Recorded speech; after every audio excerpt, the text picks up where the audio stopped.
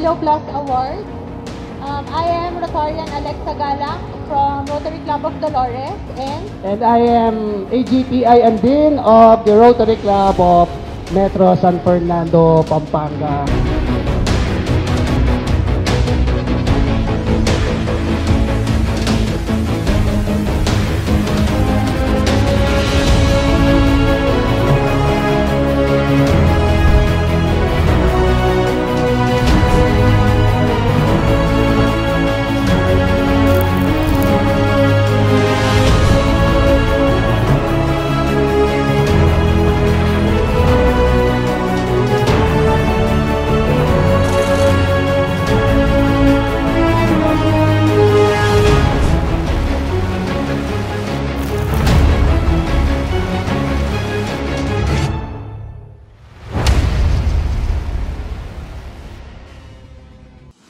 Good evening, everyone. I now call this Polio Plus Awards to order.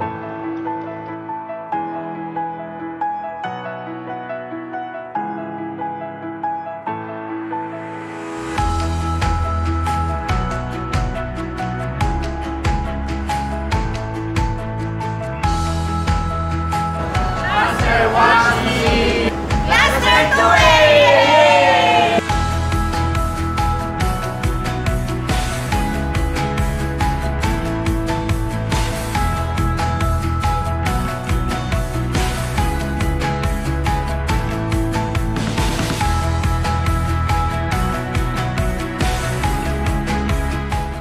I warmly welcome you all to tonight's program dedicated to Rotary's Polio Plus campaign, a cause deeply embedded in our club's spirit of service. Tonight, we gather not only to celebrate our progress, but also to rededicate ourselves to this critical mission. Let tonight's program serve as a source of inspiration and motivation. Let us leave this room energized to continue our unwavering commitment to Polio Plus, ensuring a future where every child is safe from this devastating disease. Thank you po and have a good night.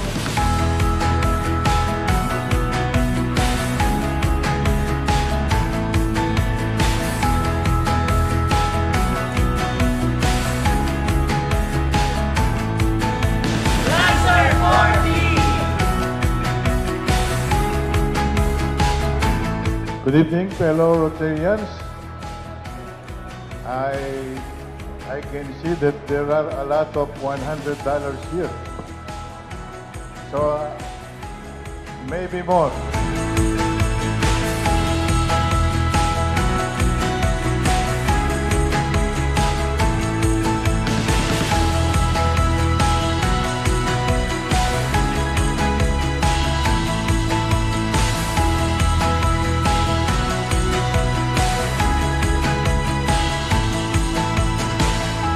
Now, today, polio is only in 2 countries wherein 99.99% polio will be eradicated in the face of the earth.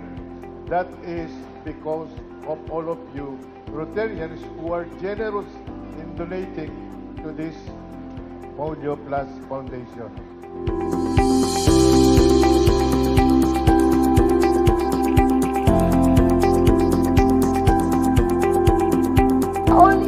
International Polio Plus Society member, Zone 10 and Polio Coordinator, past District Governor Mary Ann Solomon.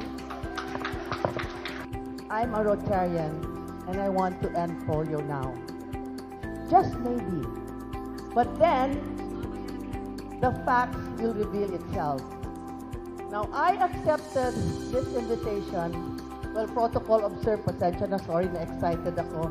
I accepted the invitation from Gov. Francis to join you tonight for this Polio Awards Night. This is the second Polio Awards Night that I've attended in a row.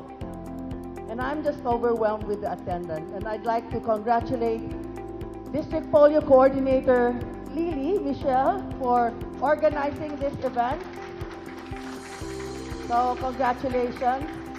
And before anything, this is a room with all VIPs, but I cannot forgive myself if I don't also acknowledge the first Filipino committee member of the Fund Development Committee in Rotary, no less than your very own past District Governor Jess Curitao. Rob Jess.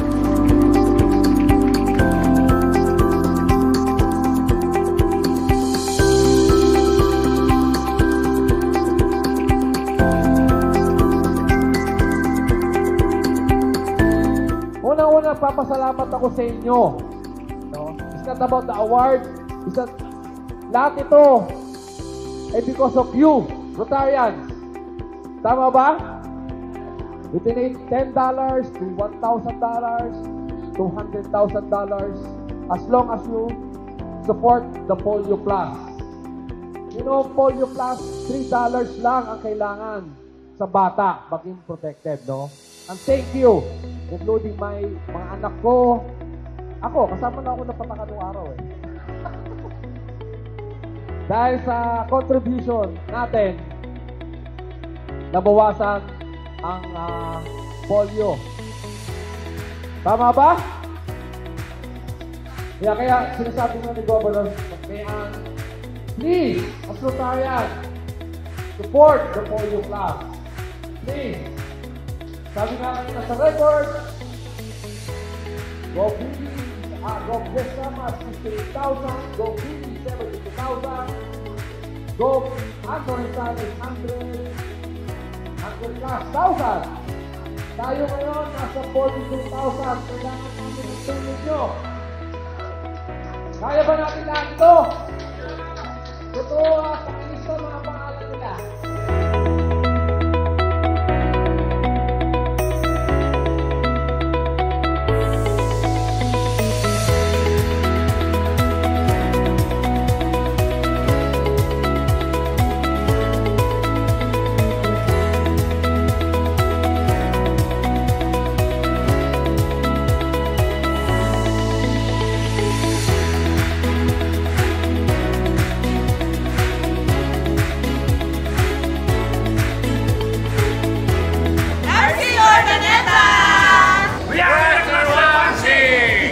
The Rotary Foundation is a non-profit corporation that supports the effort of Rotary International to achieve world understanding and peace through international humanitarian, educational, and cultural exchange programs. It is supported solely by voluntary contributions.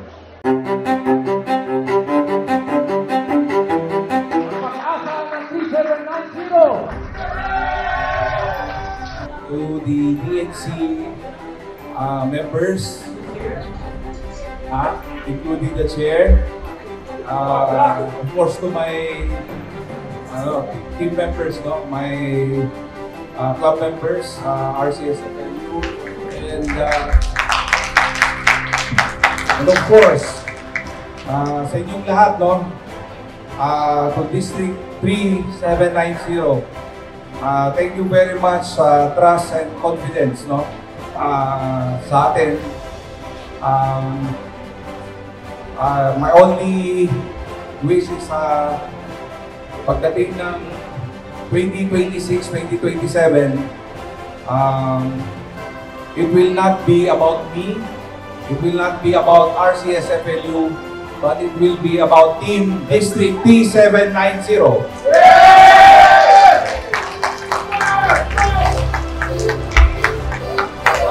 Thank you very much, and mabuhay ang 790.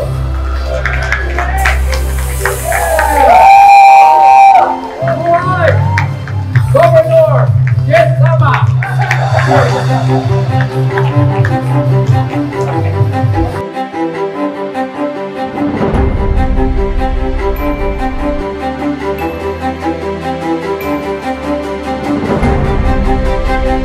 All of you, kayo ang bida rito. I now adjourn tonight's